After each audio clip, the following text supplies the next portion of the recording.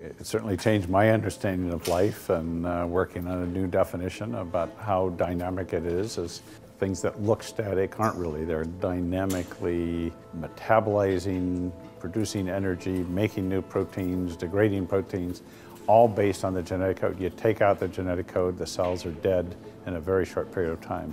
You substitute the genetic code with new genetic code, they make new proteins, and the cell turns in to whatever is dictated by that chromosome. So cells are software-driven biological machines. You change the software, you get a different machine built.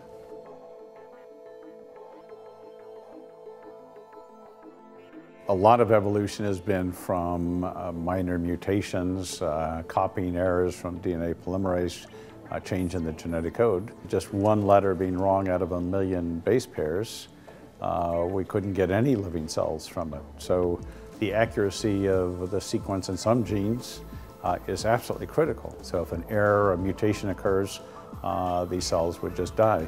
At the same time, if they're exposed to UV radiation or other mutagens, it could slowly mutate into something else.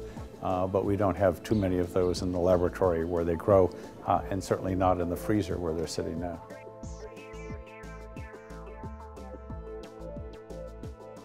Understanding life is an important part of what science is about.